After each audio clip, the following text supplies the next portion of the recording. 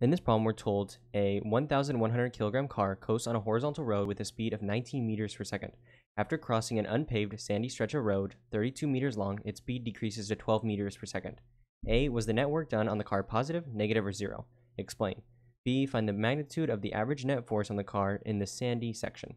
So let's just go ahead and talk about what's going on here. So we have this car. It's going 19 meters per second. It's going to cross this 32-meter stretch of sandy road, and we know its velocity is then going to decrease to 12 meters per second. We're also given the mass of the car, which is on 1100 kg. And so let's just go ahead and start with A. So for A, they're asking, was the net work done on the car positive, negative, or zero? So in order to understand this problem, you need to understand that work equals the change in kinetic energy.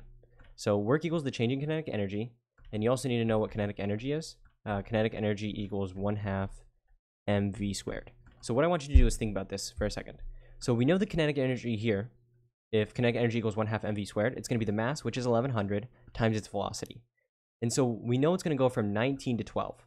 So if kinetic energy equals 1/2 mv squared, right, the mass is going to stay the same. The only thing that changes is the velocity. So the velocity here is 19 versus 12, which means that if the velocity over here is greater than here, the kinetic energy over here in the beginning is going to be greater than at the end. So what that means, right, kinetic energy here is greater versus here. And if work equals the change in kinetic energy, let's say, for example, I'm just making up a number. It was 1,000, right, joules, and then it goes to 800. This is just made up, but keep in mind, it's just going to serve the same purpose. So let's say it goes from 1,000 to 800, which is going on here, right? Because the velocity starts at a higher number than it is here. That means the change in it is going to be negative because this is greater than this.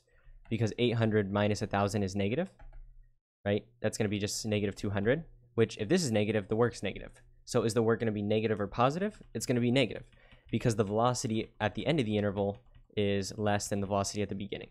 So your answer to A is going to be a summary of that. You can choose to write out however you want, but just keep in mind it's going to be negative.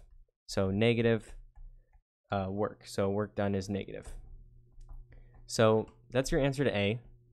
What we want to do now is just go ahead and move on to B. So for B, we're told to find the magnitude of the average net force on the car in the sandy section. So the way we're going to solve this is by using the formula for work, which tells us work is equal to force times distance times the cosine of theta. But in this case, it's just going to be moving straight. So the force is just going to be the same. We don't need to take into account cosine. So if work equals force times distance, and then we also know work equals the change in kinetic energy. So change in kinetic energy, that means force times distance equals the change in kinetic energy. So the change in kinetic energy is just the final kinetic energy minus the initial. So force times distance equals 1/2 mv final squared, which is the final kinetic energy, minus 1/2 mv initial squared. And then if we want to solve for the force, we just have to divide by d. And that's going to give us the force basically equals the change in the kinetic energy divided by the distance. So what we need to do now is just plug in the numbers. So 1/2 times the mass of the car, which is 1100, times the final, which is 12 squared, minus 1/2 times the mass, which is 1100, times the initial velocity, which is 19 squared, all over the distance.